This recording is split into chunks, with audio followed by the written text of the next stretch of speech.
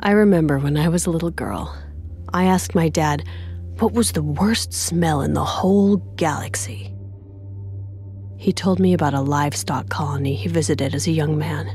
One of those places that grows the kind of meat that they advertise to health nuts as non-synthetic, raised outdoors. The reality was revolting. Cattle, packed in, shoulder to shoulder, all the way to the horizon. They were jammed so tight, feeder bots outfitted with buggy wheels literally drove across their backs. The air was thick with flies and disease, and the stench of cows that got sick and died where they stood, their meat putrefying under the red sun. He described it all so vividly. It felt like I was there. And when I was growing up, I was so proud that my dad had smelled the worst smell in the galaxy. But of course he hadn't. Because he hadn't smelled the inside of a Kigyar pirate ship. Let me go! Please don't antagonize the bird monster! They dragged us through the belly of their ship. The walls and floor were covered with years of soot, guano, purple blood, everything caked so thick, it took on an almost cave-like texture. Baby, what are they saying? They're taking you to the airlock just up ahead. Are we going to die? That is a likely scenario. Oh, it's a beautiful language, isn't it? The guard turned his back just for a second, and Bostwick was on top of him. Bostwick's quick, but the Kigyar are quicker. He cranked his head down, sending Bostwick sprawling across the room. Bostwick looked dazed, but accomplished as she held a fistful of Kigyar feathers in her hand. The creature got down low, right in Bostwick's face. He looked her dead in the eyes. She wasn't so tough anymore. She was shaking, paralyzed with fear. We all were. I tried to think, but my mind felt like paste. I couldn't string thoughts together. He says he is now opting to send you all out the airlock in pieces. And now he's swearing. And, oh, well, I'm not translating that. People describe your life flashing in front of your eyes before you die. That's not how it is. It's not in your eyes. You don't see it. It's a mass remembering. An explosion across your whole mind, every synapse firing at once. I thought about my first kitten, my last cigarette, the skin on my grandmother's ear, a phone call I tapped 3 years ago, what I had for dinner last week. Thousands of moments, remarkable and unremarkable, flooding past in an instant. Pharaoh's memories, Maya's memories, they all started to coalesce. My memories as Pharaoh were violent and passionate. As Maya, my life was quiet, secretive, academic. Growing up, I wanted to be a professor. I studied xenopsychology because I wanted to know how other minds worked. Back then, I honestly didn't think about how the military would need people who could analyze alien behavior. But they snatched me up. And during the Covenant War, I worked for Oni, psychologically profiling the enemy. I must have written hundreds of reports on Sangheili honor debts and Kigyar. And then suddenly, it all came rushing into focus. Baby, translate this exactly. I've met many of your species, but even for jackals, you are incompetent fools. Are you trying to make things worse? Trust me, just do it. You see, the Kigyar are scavengers. Greedy, opportunistic. Tell them they're imbeciles. Ignorant nestlings to throw away such valuable prisoners. But the Kigyar are also cowards. Well, I can't say this outcome was anything but predictable. The leader turned away from Bostwick and ran at me, jaws open, threatening. He stopped inches from my throat. His breath was hot and wet and reeked of death. I didn't move a muscle. It was a dominance ritual. A social pissing contest. The Kigyar will never pick a fight they don't know they can win. He could take me physically, but now he was wondering, what did I know that he didn't? What do you think Your shipmistress will say when she hears you've let such valuable prisoners float off into space. He just stood there, his milky yellow eyes darting back and forth between my own, furious. But now, clearly afraid.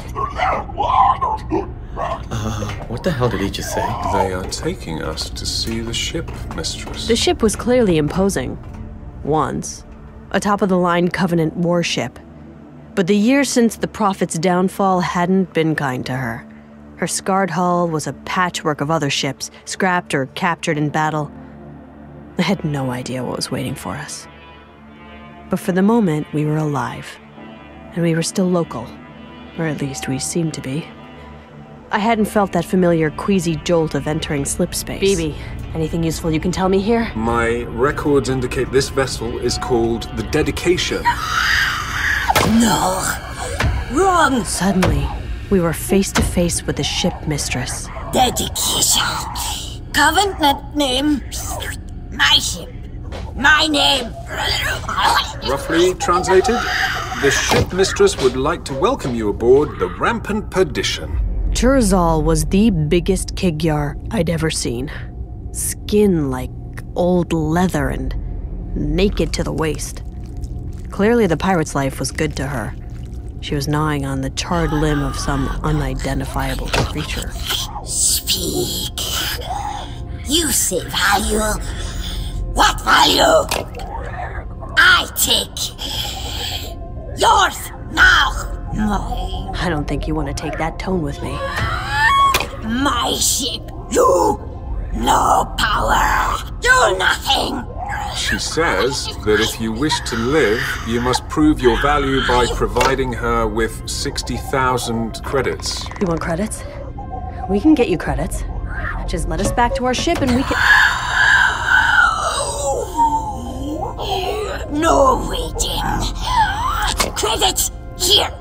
1 hour. I take head. Next hour. Next head. If value, live. If not... We had an hour to live, and we were going to spend it in an old Covenant prison cell. Like everything else on this ship, it was in bad shape. The only light was a ghostly purple glow from the energy shield locking us in. Bostwick hadn't spoken a word since the airlock. She looked like I felt. Broken. Guys? Scared. I don't think we're alone in here. 15 different cells on the ship, and the Kigyar had stuck us in the same one with the Sangheili. The Sangheili shifted angrily, tried to stand, but something was wrong. I looked closer and saw he was hurt. His leg was mangled, mashed and hanging by sinew, and there was a sticky pool of dark purple blood beneath him. He wasn't trying to hurt us. Easy. He was dying. Easy. We don't want to fight. Did the Kigyar do that to you? Kigyar are weak and stupid. They could not defeat me. This was Livruka. Baby. I have no translation. It seems to be an ancient word, something not in common usage. It rose from the ground. Devastation. Death. Wait, you saw An anomaly. What was it? What did you see? He says he was at one of the colonies on a diplomatic mission. He saw the event and was badly injured, but he cannot describe it. He keeps using the ancient word. And now he's just ranting about a demon. Demon? He's gotta be talking about the Master Chief. You have brought this upon us. Humans. Let a demon desecrate the holy site. There are consequences. What do you mean, desecrate? What did you see? You demon. He cannot save you. What is coming? There are more. Many more. This is just Beginning of what?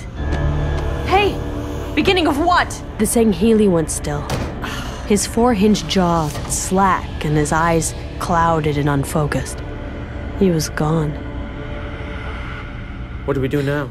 I just stared at Mashak. There was nothing we could do.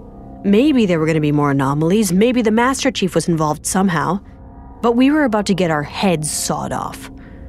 It was someone else's problem now. This may be an inopportune time to discuss, but while you may not be able to save yourselves, you could still help save humanity. Maya, if you just give me the chip, I can relay the data to Oni. Are you kidding me? Why? So that they can cover it up? Intelligence is a tapestry. This data must be combined with everything else Oni knows to separate truth from fiction. Oh, please. Oni doesn't care about the truth. What do you know about anything? I know what I've seen. have and I've almost seen a whole lot infinite of intelligence. No, I know, you're just a zombie. Wow, I impressive. am Shut up, both of you!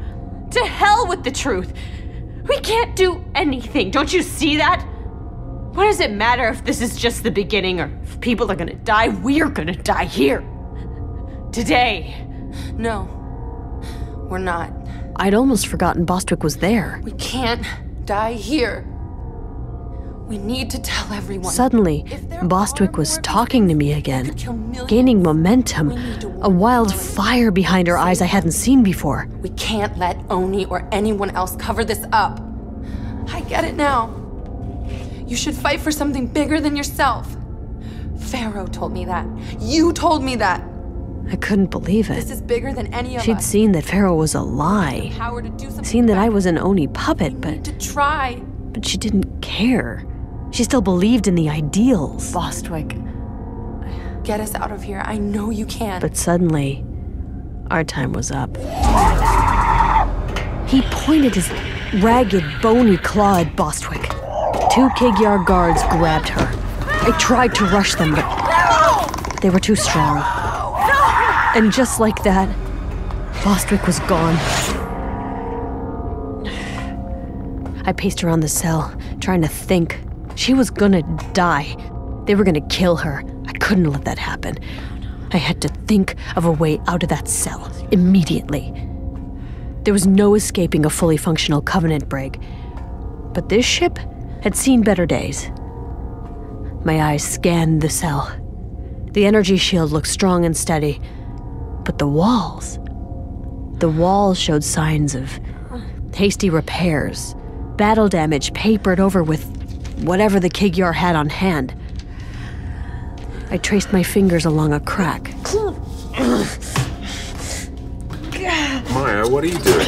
Whoa. Is that... An energy conduit. Oh, okay, neat. So now we're going to die while being exposed to radiation. BB, can these conduits carry information? Theoretically. Right, so if I plugged you into it... There are several reasons why that is an atrocious idea. Firstly, the electric shock might kill you. Secondly, the electric shock might kill me. Thirdly, UNSC AIs are expressly forbidden from interfacing with Covenant ships. But seeing as how you are already carrying me over to the conduit and I don't have a way to physically stop you, I'm guessing that it's about to happen anyway. Well, what's a few million volts between friends? Once more, onto the breach. When that first jolt hit, it felt like somebody punching me in the back of the head. That was the easy part. The second jolt sent me flying. I woke up halfway across the cell with my ears buzzing and my muscles vibrating. But my heart was still beating. BB! Just because that worked doesn't mean it was a good idea. The shield was down, but we couldn't access many other systems. I sent Mashak to hide in the hangar bay while we tried to pinpoint Bostwick's location with the ship's internal I scanners. found a bio reading 2 decks up, but it's faint and getting fainter. We're not leaving without her. I crept through the ship. Screens torn off bulkheads. The walls would seem to be alive with rot. The Kig-Yar were known for their powerful senses. That's why the Covenant made them scouts. I had to be silent, but the floor was so cluttered. Every step was perilous. One wrong move, and they'd be on top of me. Up ahead, there was an open doorway. I had to get past it, but I could see light and shadows dancing out of it. I carefully crept up to the edge and peered inside. The room was filthy, packed with Kigyar all crouched on the ground in tight circles. They were agitated, heads up, paying full attention. They'd spot me in a second if I tried to sneak by. But then, another Kigyar entered. He was tall and lean and had bright quills. An officer, maybe. He was carrying a heavy vat. He stopped at each circle and ladled out some ungodly stew onto the ground, filled with flesh and eyes. I almost gagged when I saw it.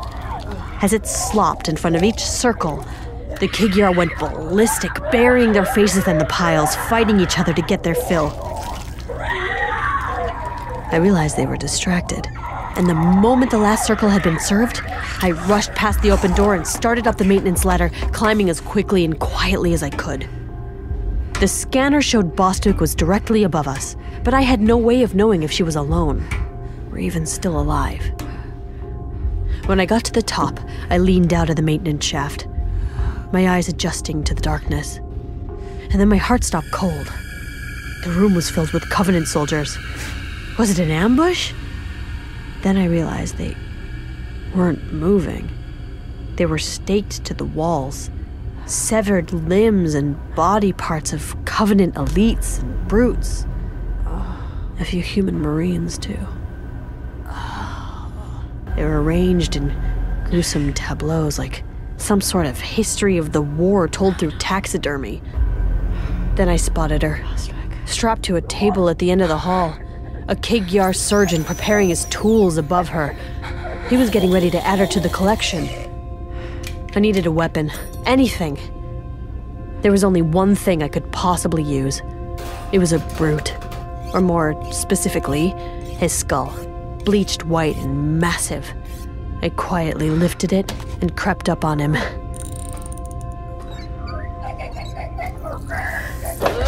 first strike caught him by surprise, but he was still on his feet.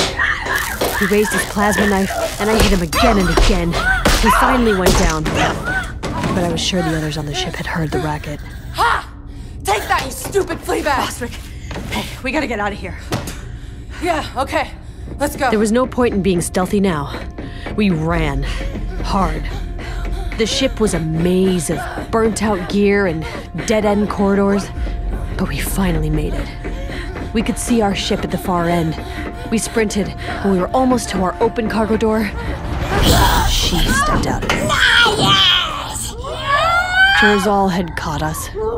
We were surrounded. No value. You lie. Trick. Waste time.